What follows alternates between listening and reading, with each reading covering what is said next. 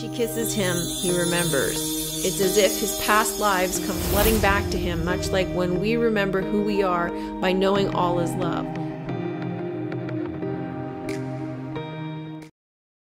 Welcome to another episode of TrueLove Talks. First, I'd like to say thank you so much for all of your comments and the discussion that's been going on. I'm really enjoying all the things you're sharing, and I appreciate your enthusiasm for this series. Today, I want to talk about seeing what's not there. The reason I want to talk about this is because it's kind of like a superpower. I think it's closer to like a sixth sense, and the sixth sense is really kind of something that has been laughed at and seen as unreal or frivolous and not needed in the real world, which couldn't be further from the truth. Now, the first instance for me personally, and I'll share my personal experiences so that for anybody who happens to not know what I'm talking about, then this would be helpful for you, but hopefully most of you do know what I'm talking about. But I do know that many people who are physically minded or relying on physical evidence to prove certain things is partly because they lack imagination. I don't mean that as an insult, it's just a statement of fact. And partly because it's not in front of them, so they can't see it. Physically minded people need hard evidence put right in front of them. However, most of the time they can't see it even when it is right in front of them. And so when we go to show them something, they don't believe it because they can't see it. And the reason for that is that their vision is impaired by their perception. How does their vision get impaired by their perception? Through spellcasting. Your ability to see through the veil starts with being able to accurately see what is in front of you, because so many people can't do it. If you show someone a photo of the tin can contraption that allegedly flew to the moon, space lovers will explain until the cows come home how that heap of junk got off the ground. They are under a spell that won't allow them to see the picture clearly, and their ego gets in the way because they have tied their identity to being smart, too smart to believe that they've been duped. And so they aren't seeing it clearly. There are a lot of deceptions that are carried out simply by manipulating our perception. Being able to see what is and not what we're told what is kind of like a superpower. Right now it is anyway. I mean, this should be very straightforward. You should be able to see what is. And I think I've mentioned this before, that some people have a warped sense of perception. They don't see what is. There's a famous quote where somebody said, "You don't see things as they are, you see things as you are." However, it is possible for you to see things as they are. But yeah, a lot of people, they suffer from a form of distortion where an event will happen. They will make it about them when it has nothing to do with them. They will extract fragments of evidence to support their perspective, ignoring everything else because they use cognitive bias to support their argument, but they ignore the things that disprove the argument, and they just take the pieces that support their argument. And so they distort reality to back up their view of reality. And it's definitely not a matter of, well, everybody does this. No, that's not what I'm talking about. These people distort reality and cannot see things clearly. Sixth sense is usually tied to the idea of people having like a psychic abilities. Psychic abilities, intuition, sixth sense, they're connected, but I think they're all individually different. To me, sixth sense is like you feel something. You can sense when someone else is in the room. You can sense if there's a ghost in the room. You can sense if you're in danger or if a loved one is in danger. You can sense when something good is coming. You can sense when you walk in a room that the energy's off. It's using your energy field. That's how I perceive the sixth sense. Intuition is a gut feeling, a gut reaction. You feel emotion and it strikes a chord within you. You meet someone and you get a bad feeling about them. And your intuition tells you this person is someone I shouldn't hang out with. You get a good feeling about them and you feel like, I have a good feeling about this person. I think this is a good job. I should take this job. Or I think this is a good company to work at. I get a good feeling about it. So it's connected to feeling, it's connected to emotion, but it's also connected to mind. It's very clear. You get a very clear message, and it's quite simple to read. So it's like a positive negative charge. Whereas sixth sense is a little bit more subtle. A sixth sense is more varied. And okay, so if you look at intuition as a yes, no, black and white, sixth sense is all the colors of the rainbow. It deals with all of your chakras. The other aspect of like psychic abilities goes beyond that. The psychic abilities gets more detailed, allows you to see way beyond the black and white, the rainbow. The psychic abilities, you can see it, taste it, smell it, touch it. Like it's like you are in another world. You are able to almost physically be there. It's everything except the physical. And yet you can use all of your senses to read what isn't here. So that's how I explain the difference between the three. I'll give you a few examples of these senses coming into play with the truth. When I was about 7, my teacher said that I read between the lines, and I did not know what she meant by that at the time. But it sure does come in handy right now. So when I started researching the truth, one of the things I did was I delved into history. The reason I went into the origins of mankind was specifically started with the Bible. I wanted to know who wrote the Bible and why. And so I started on a journey to find out answers on that. And then that led me to Egyptian history, Greek history, Hebrew history, Sumerian, all of it. So while I was on this rabbit hole, I felt time collapse. It was a very interesting feeling, and it felt like I was traveling back in time. I also noticed that there were patterns as I was reading history. It would repeat itself. It was as if the historians had used a Photoshop clone tool and they just loved the copy paste.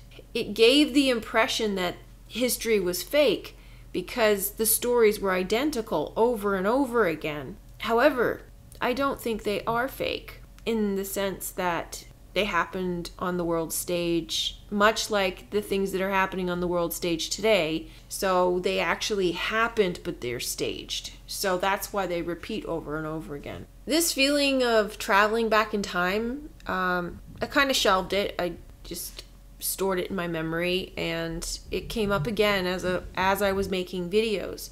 And I've mentioned this before, that I had this feeling of time collapsing while I was making videos, and the elements that I needed to make the videos would come up as and when I needed them. And if a video wasn't ready, I would sense that, which is another feeling that I have. It's like a sixth sense that this video's not ready, so wait.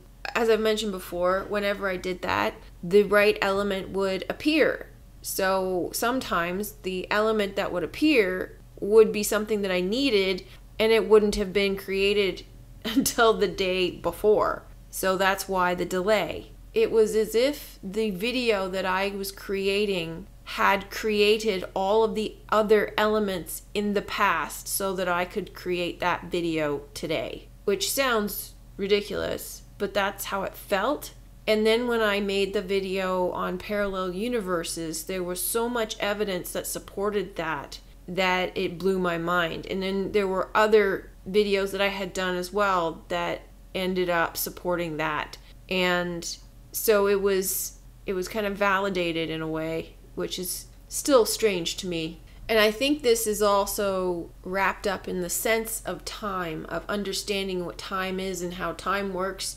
If you can get a sense of time, like a feel for it, because time does have a feeling. If you are busy doing something that you love, time flies. If you're busy doing something that you hate, time lags. It's taking forever. There are times where people feel like a minute is hours long. Let's say you're in an accident or something and everything suddenly goes in slow motion. Time isn't actually going that slow. It's your perception of time. It's how time feels to you. So your mind is slowing down time because time is created in the mind. This is why everything is mind. Parallel universes are split mind, dimension.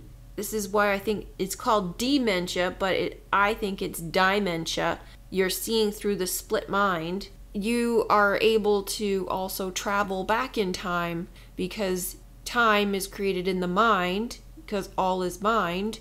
And the only way we make sense of this place is by stretching it out in time linearly or cyclically, because time is a loop, but it's also a DNA spiral staircase. So if you are able to get a sense of time, you are able to travel in time with your mind.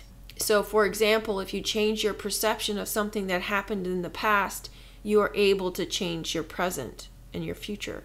A good example of this is The Atom Project, which is a movie with Ryan Reynolds. Inspiration is one of the things that's tied into this.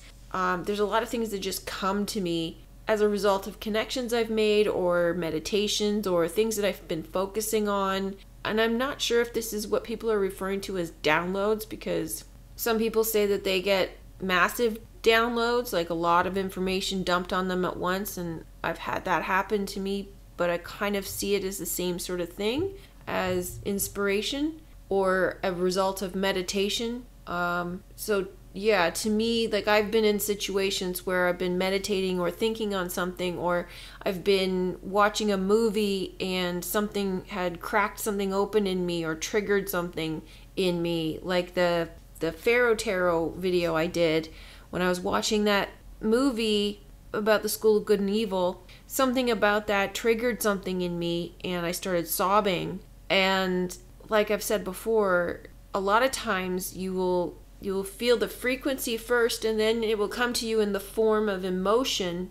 And if you can't articulate it, it will stay in emotion. And when something triggers you, it triggers that emotion because it's locked there. It's triggering a memory. So your memories are stored in water. Water is emotion, and it's stored in our bodies. And so when you have something like that comes along, triggers a memory, and it's locked in your body and your emotion, you'll get upset because you're not quite sure what you're seeing. You're not quite sure how to put it into words yet.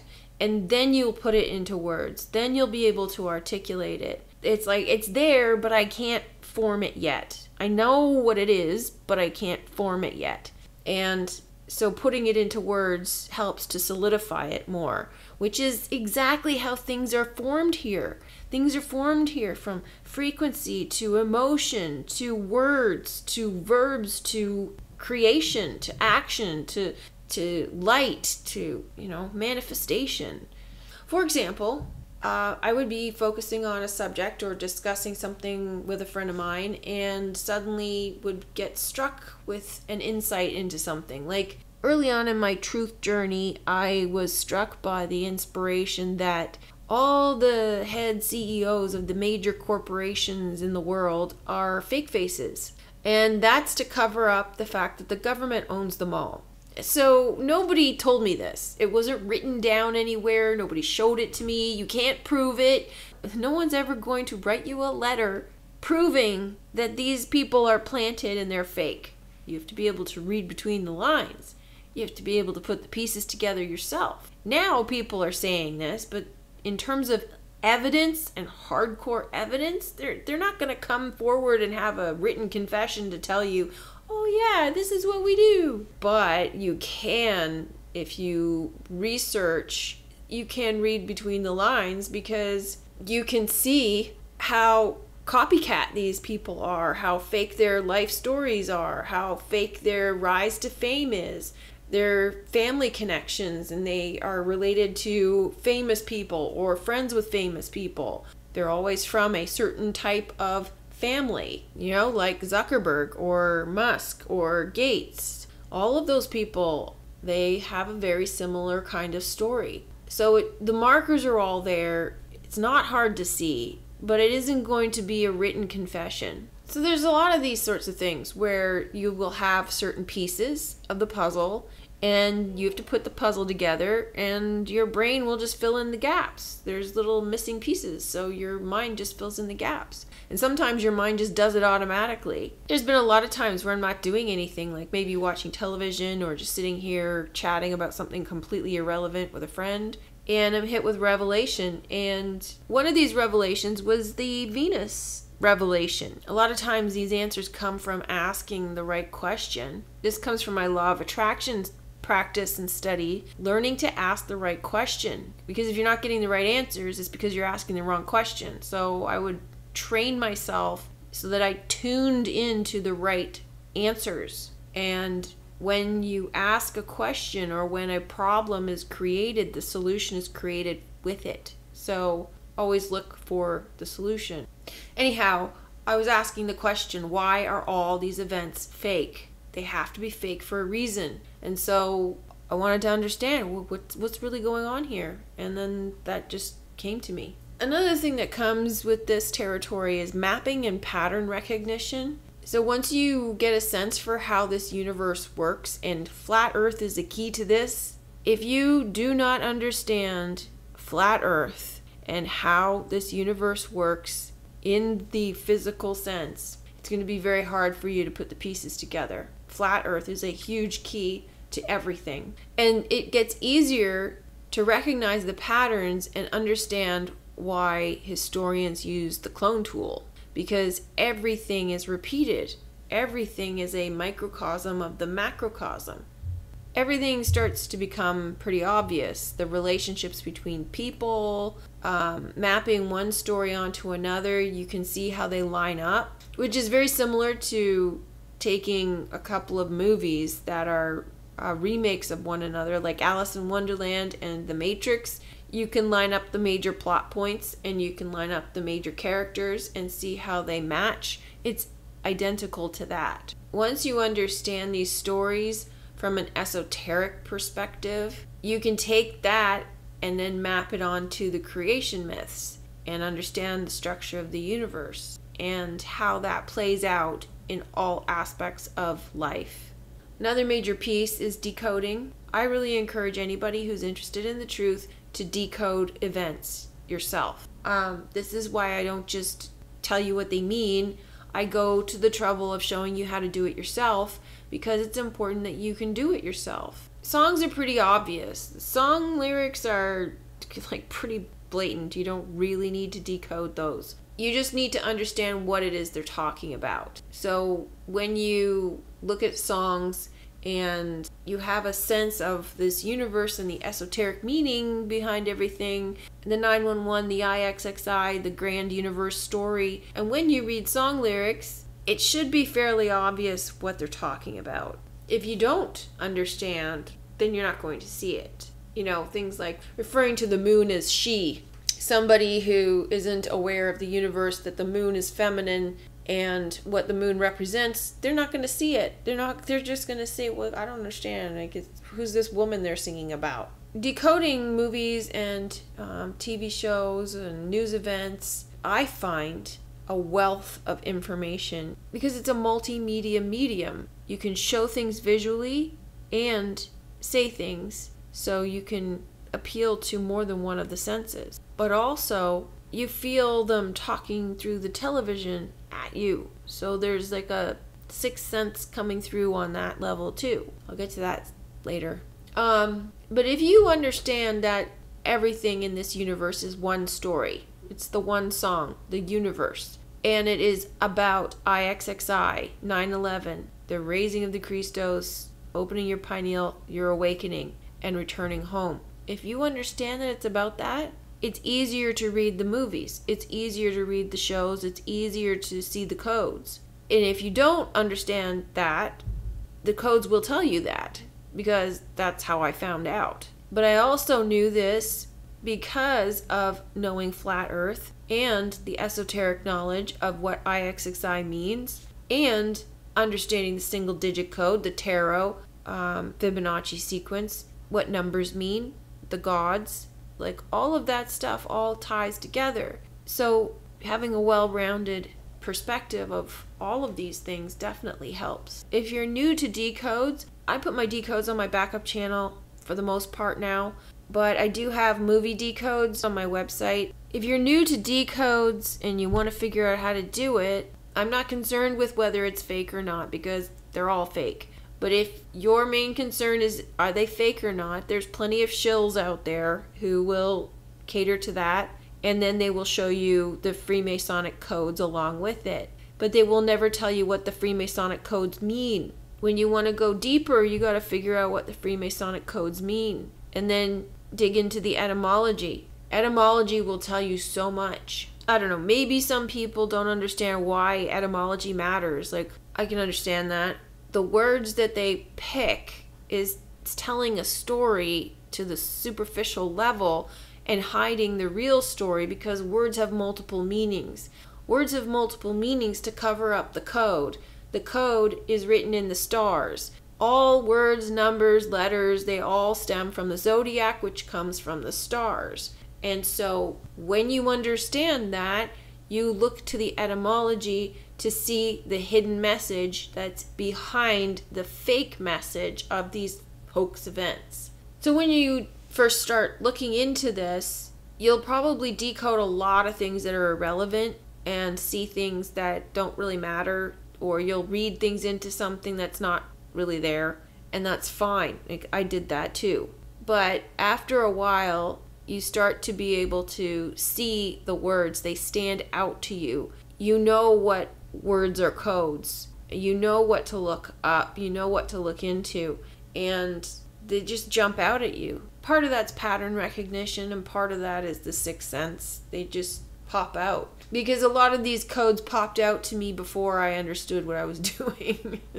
After you've gotten to that stage where you've pulled out all of the codes, and you're probably looking at a bit of a jumbled mess, and you don't know what it means, then stand back, look at it a little bit in terms of a story. What is it telling you? What are the commonalities? How does it fit together as a story? And then the irrelevant codes that you pulled out will fall by the wayside. The story will start to take shape, and you don't have to decode everything. You just want to get a sense of what the story is underneath. Yeah, so it'll take practice, but you'll be able to see the truth beneath the illusion. One major big one is seeing the TV talk to you. This is a major skill, a major ability that people will tell you you're crazy if you believe the TV is talking to you, but it does talk to you. And don't let anybody tell you you're crazy if you think that that's what's going on. Now, understanding why the TV is talking to you and what is actually going on with the TV is a whole different kettle of fish. Some people will fall into paranoia about this and schizophrenia, and it will get to them. So don't let that happen to you. The way I see it is, it's just an aspect of this mind-created consciousness creation. Again, because we perceive things as physical and real, there's probably a physical explanation for what's happening. But if you look at my videos on the television, there's a playlist. I've explained it in many different videos.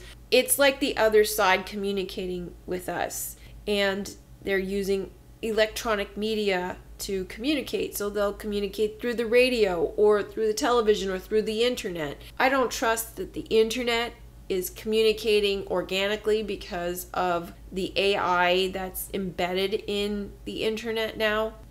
A lot of things will pop up in your feed that are placed there based on the AI listening to you. Like if you have your phone next to you and you're talking like I am, it will pick up what you're saying, and then you'll go on to Facebook or YouTube or Twitter or what have you, and ads related to that or content related to that will pop up in your face, and it'll spook you. But it's the AI. It's artificial intelligence. It's a computer program. It's not organic. The way I see the television and the radio is organic. It's not generated by some artificial intelligence. And that is your consciousness speaking to you. Or you can look at it as the other side speaking to you. From what I have gathered from decodes and everything is that our loved ones are on the other side. I do think we will be reunited with our loved ones, and I do think that a lot of the people here are just illusions. So like with WandaVision, the radio was communicating with her through the song, and he was on the other side of the field. So it's something like that, but it can also be, because this whole place is a consciousness creation, it can be your consciousness. I don't think that it's an evil entity. I think it's a beneficial entity. I've had nothing but help, nothing but guidance and positive things, no negativity whatsoever. I've shared the things that I've had with you. I am a little bit more receptive to receiving information from the TV, and the TV knows this. Like, I mean, it just sounds so ridiculous, but anyway, whatever the TV is, whatever's going on with the television, they know this. They know they can reach me through the television, which is why I get messages through the TV, which is why certain things that I watch communicate themes and allegories and messages to me, because they know that I watch these shows and they know that I would be receptive to the message. They know they can reach me this way. I'm fine with that, which is why there have been television shows, like I said, Chateau Diaries, Dispatches from Elsewhere. There were moments where the characters were referring to me, talking about me, the viewer. Several other shows I've had this happen. But then, you know, one of the biggest ones was when I was watching the Johnny Depp Amber Heard trial, and Johnny Depp made a big deal out of emphasizing certain words so that I would pay attention. And that was what led me to investigate his life story and cracked open a huge, huge revelation for me. So it's possible that he was signaling to anyone who would pay attention, anybody who was receptive. I happen to be receptive, and I know that there are not many of us. There's not many people who are receptive to receiving this kind of information through the television. But I have seen people who have seen the comparison between Amber and Dark Shadows, Angelique. So some people are seeing it, which is great. The more people, the better. All I know is that the more receptive you are, the more open-minded you are, the more likely you are to receive this kind of information. And again, this is something that is not visible to anyone but you. So yeah, you need to be able to read between the lines. You need to be able to see what's not there. And this is how you see through the veil. And then when you get to your, what I say is the psychic level, when you're able to travel in time, use telepathy, remote view, see your past lives, out-of-body experiences, astral travel, lucid dreaming. So yeah, there's so many things that we forgot how to do. So I'd like to hear, what are your experiences that you've had with your sixth sense, that this has led you to discovering certain truths that are invisible. I guess that's it for this video. Thanks for listening. Hope you're having a great night. I will talk to you tomorrow. Bye for now.